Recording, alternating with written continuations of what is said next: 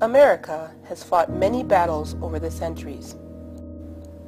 Battles that are distinguished not only for their causes, but for the brave generals that have led them, often against crippling odds and opposition. Whether the cause was for liberty, equality, or national security, great leaders have emerged to spearhead the victories which shaped our nation. For almost 50 years, the United States has fought a different kind of war, a battle whose youngest casualties are marked by perhaps the greatest injury of all, a societal dismissal born of poverty and prejudice, and an exclusion from the future promised to those of privilege. But great injustice breeds great leaders. In El Paso, Texas, a young girl emerged from the city's humble Segundo Barrio to champion the fight for academic equality in early education. Her name is Blanca Estelle Enriquez.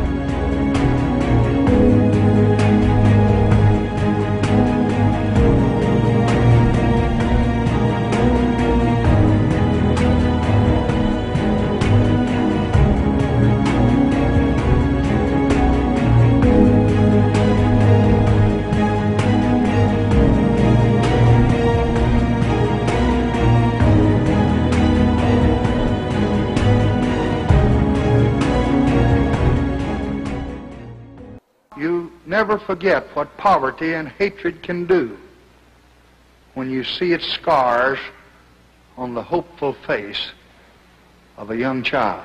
In 1964, President Lyndon B. Johnson announced a war on poverty in his State of the Union address.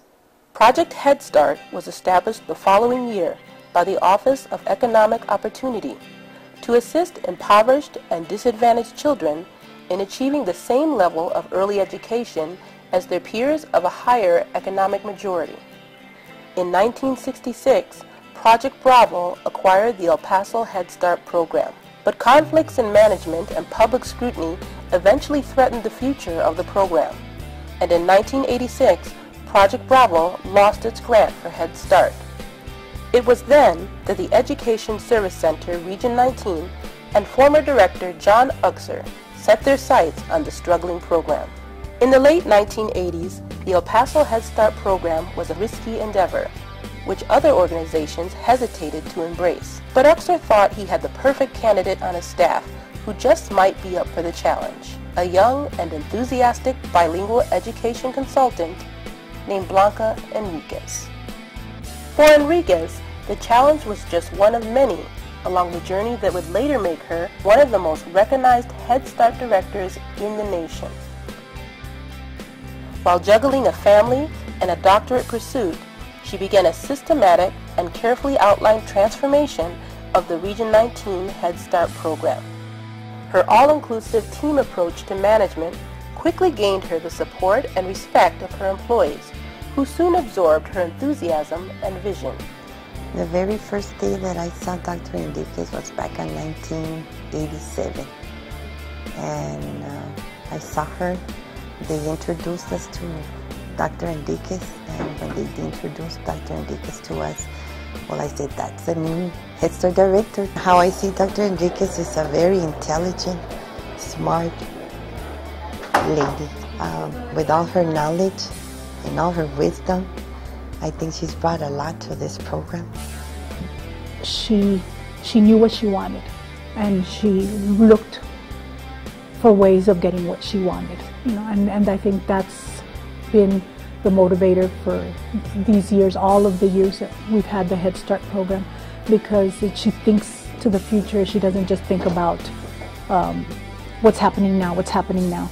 It's always in the future. What are we going to do? How are we going to make it better? And she's always been that way since the beginning that I've known her. Very smart lady.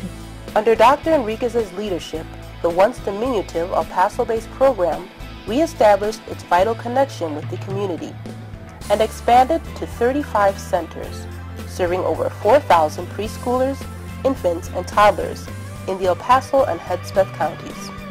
It employs a staff of over 800 employees, 45% of which are former Head Start parents, and now includes services to fathers, teen mothers, and undereducated parents. It also boasts the first ever on-site interactive preschool children's museum in the city, and possibly the nation, the Intelliseum.